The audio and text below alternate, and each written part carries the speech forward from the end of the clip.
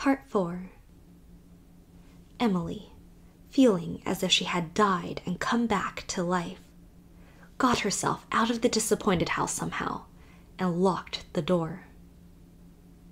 The clouds had cleared away, and the world was dim and unreal in starlight. Hardly realizing what she was doing, she turned her face seaward, through the spruce wood, down the long, windy pasture field, over the dunes to the sandshore, along it like a haunted driven creature in a weird, uncanny, half-lit kingdom. The sea afar out was like gray satin, half hidden in a creeping fog, but it washed against the sands as she passed in little swishing, mocking ripples. She was shut in between the misty sea and the high, dark sand dunes.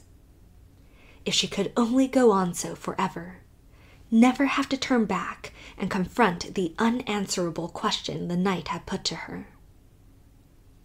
She knew, beyond any doubt or cavil or mockery, that she had seen Teddy, had saved or tried to save him from some unknown peril.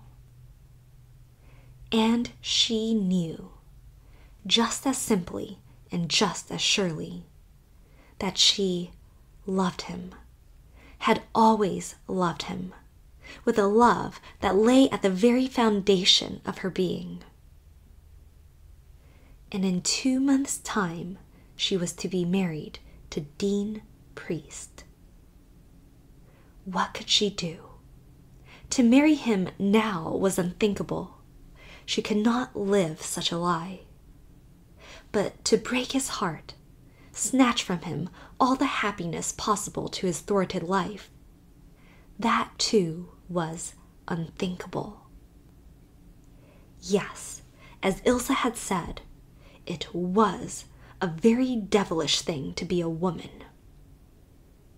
Particularly, said Emily, filled with bitter self-contempt. A woman who seemingly doesn't know her own mind for a month at a time. I was so sure last summer that Teddy no longer meant anything to me. So sure that I really cared enough for Dean to marry him. And now, tonight, and that horrible power or gift or curse coming again when I thought I had outgrown it, left it behind forever. Emily walked on that eerie sandshore half the night, and slipped guiltily and stealthily into New Moon in the wee smaws, to fling herself on her bed, and fall at last into the absolute slumber of exhaustion. Part 5. A very ghastly time followed. Fortunately, Dean was away, having gone to Montreal on business. It was during his absence that the world was horrified by the tragedy of the Flavians' fatal collision with an iceberg. The headlines struck Emily in the face like a blow. Teddy was to have sailed on the Flavian. Had he? Had he? Who could tell her? Perhaps his mother, his queer, solitary mother, who hated her with a hatred that Emily always felt like a tangible thing between them. Hitherto, Emily would have shrunk unspeakably from seeking Mrs. Kent.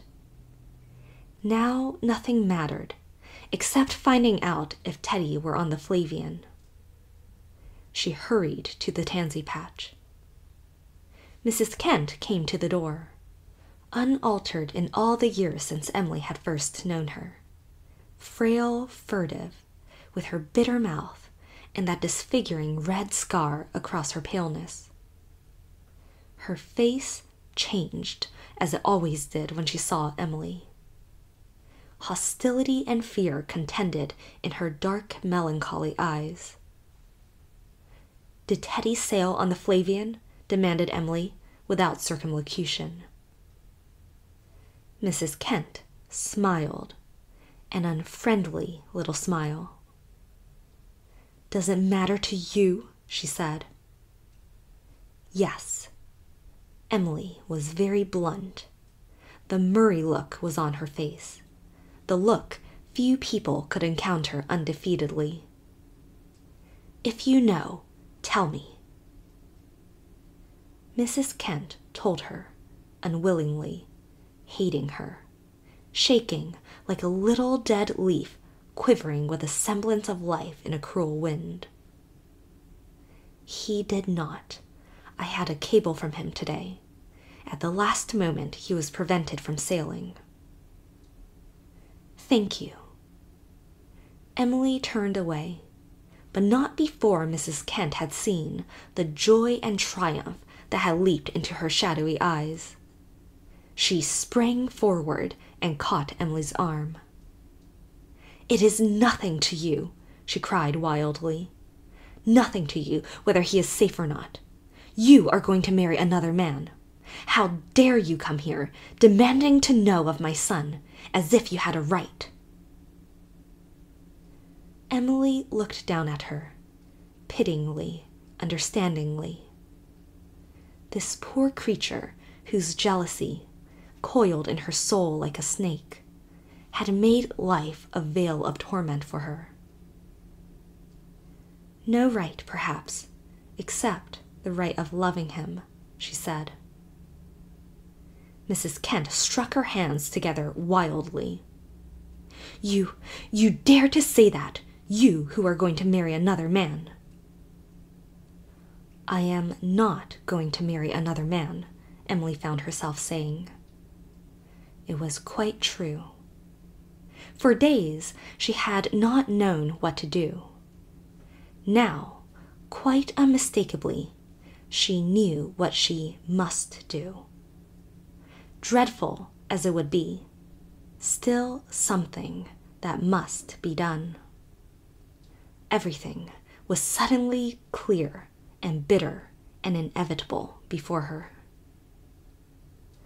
I cannot marry another man, Mrs. Kent, because I love Teddy.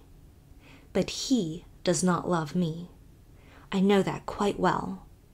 So you need not hate me any longer. She turned and went swiftly away from the tansy patch.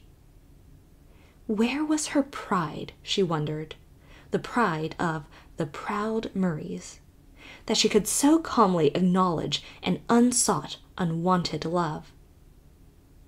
But pride, just then, had no place in her.